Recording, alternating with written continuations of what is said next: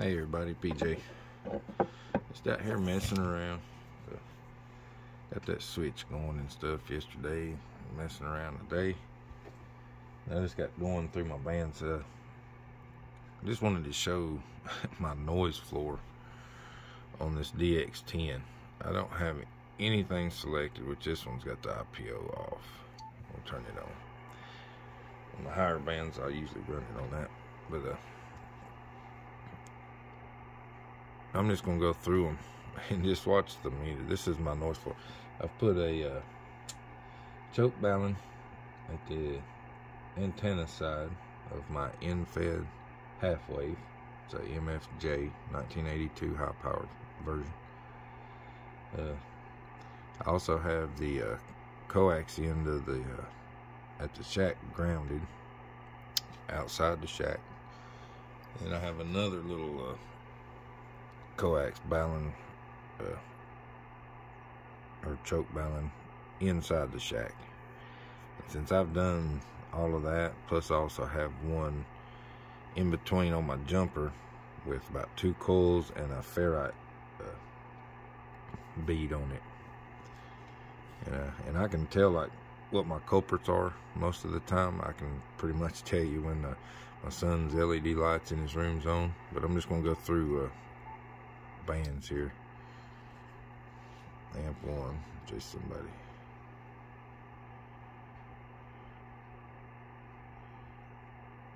It used to not be this way till I did all that. Where'd you go?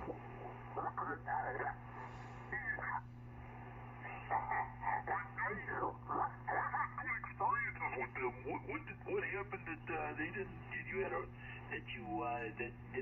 they had that interaction with them? I'm just curious. Just show just a little bit of the volume. Now I've got that running through an external speaker. It's just a cheap Cobra that I got from Radio Shack. Just to front face the audio. Ain't talking. So I'm gonna just kind of go through the bands here that are most frequent. And there ain't much going on this one, that one. No. And I don't know what that is. Ain't no telling.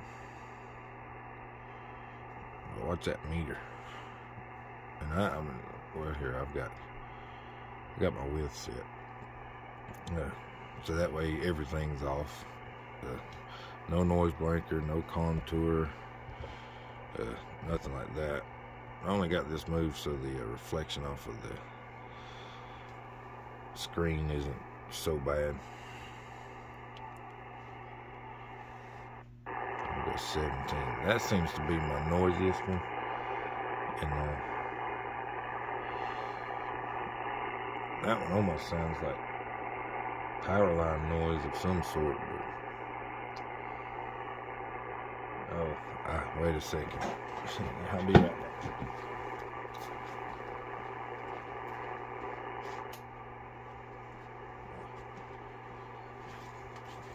Well, that took care of that. I forgot I had on my LED garage lights. So just to show what you get from stuff like that. That took care of that pretty quick.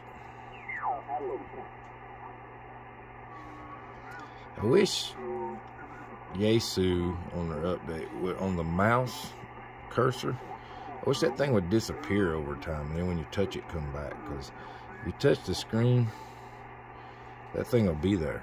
It'll stay there. It doesn't move. I'd like to see that thing disappear, so I don't have to quit. That way I don't have to bring it down every time I do it and get to the bottom. See, like it's gone now, and touch it, now it's back, and it'll stay there no matter what. So if you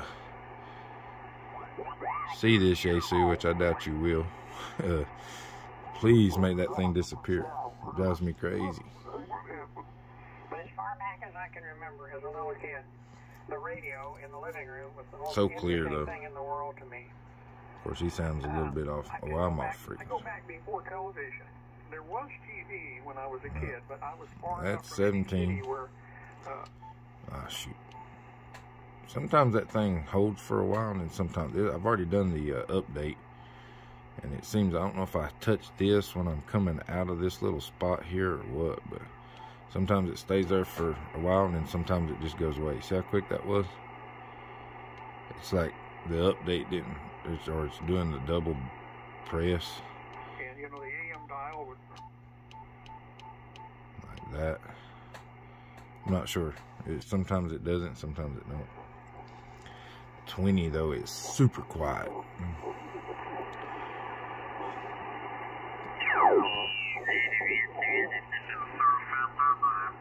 I've still settings, so when you switch to VHF, you need probably don't want to stay on the that too long. resolution of the map and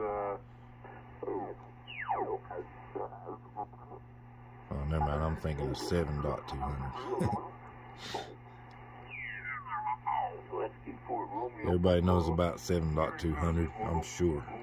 I'm looking at your QRZ page right now, and I see that stepper IR. It's a very nice antenna. Yes.